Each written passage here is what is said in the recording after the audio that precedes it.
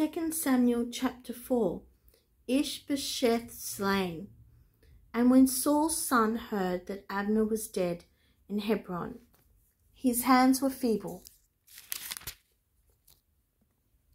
and all the Israelites were troubled. And Saul's son had 2 men that were captains of bands. The name of the one was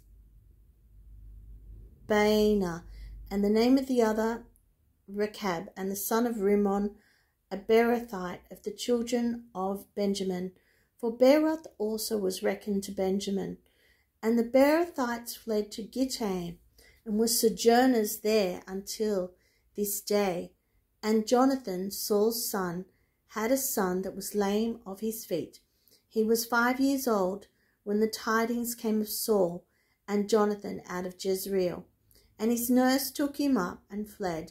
And it came to pass, as she made haste to flee, that he fell and became lame.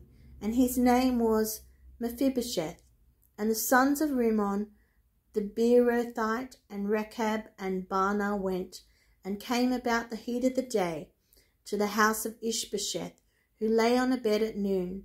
And they came thither into the midst of the house, as though they would have fetched wheat, and they smote him under the 5th rib, and Rechab and Baanah his brother escaped.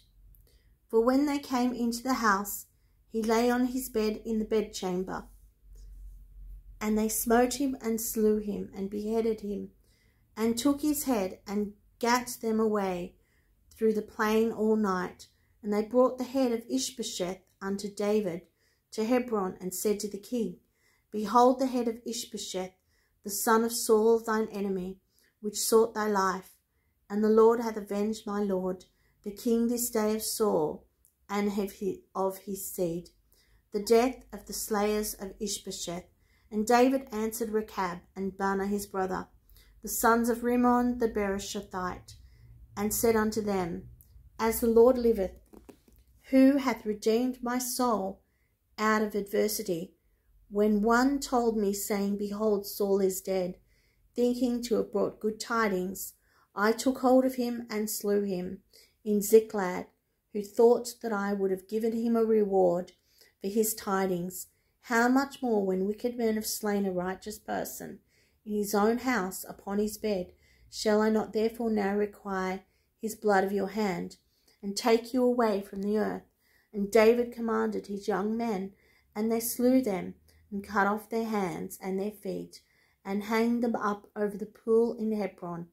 But they took the head of Ishbosheth and buried it in the sepulchre of Abner in Hebron.